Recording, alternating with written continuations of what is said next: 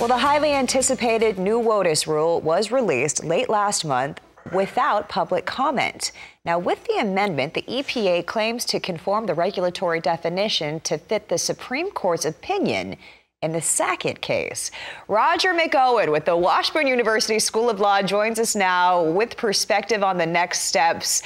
Roger, this is just the latest in the legal controversy over the rule. Can you give us some background and let us know really how we ended up here?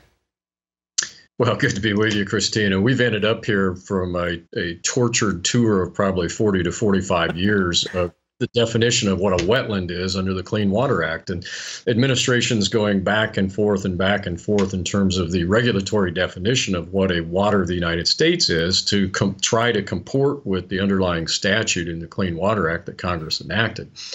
And that's always the job of the administrative agency. But then politics gets involved, and so you get one interpretation that comes out, and then the political winds change, and you get a different interpretation. And so the pendulum constantly swings back and forth, and that's what it's done for decades.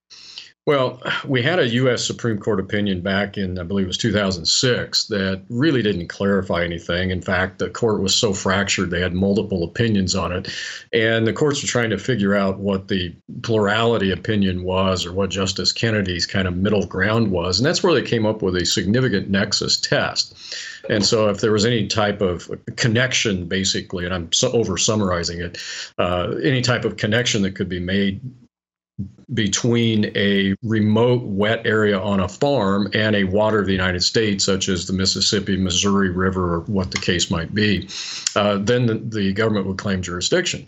Well, we had the Sackett case out of North Idaho. The Sackett's bought a lot about 100 yards from Priest Lake, which is a water of the United States, but it didn't have any connection to it. There was no surface water connection from their lot to the lake. Had to cross a road, and it had to cross other people's lots to get to the lake from their property. And they started to develop it, and the government came in, EPA and the Corps said, no, we think you've got a wetland. Well, these poor people made two trips to the U.S. Supreme Court. The first one was to force the government agencies to actually make a decision as to whether what they had was a wetland or not. They won that case at the U.S. Supreme Court 9-0. Then the agencies came back and said, okay, it is a wetland. Well, then they go to the Supreme Court again, and the Supreme Court said 9-0 that the significant nexus test is not the correct test. The current administration had put out a rule back in March before the Supreme Court issued its opinion using the significant nexus test. Now the court said, nope, that's not the correct test, and they were unanimous in saying so. They were also unanimous in saying that the Sackett's property was not a wetland. So then that's why the agencies had to come out and issue this amendment under the so-called emergency procedures of the Administrative Procedures Act, so they didn't have to publish the notice first and let the public comment on it. They just put the ruling out there.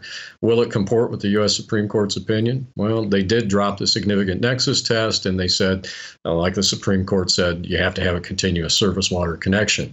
But we shall see whether this will answer the questions or how the agency will actually implement its new interpretation. As I understand it, a part of the difficulty is trying to define the word adjacent. So where do we go from here? And do you think litigation concerning the definition of WOTUS will ever end? Ever end? Probably not. It's the lawyer's full employment provision of the Clean Water Act. But there currently are 3 cases that are pending. Those were the cases that the courts issued injunctions stopping the current administration's interpretation of the rule from taking force in 27 states. I don't know what's going to happen to those cases given the new amendments in the Supreme Court's opinion now. But currently, the existing rule is not being enforced in 27 states. It's enjoined.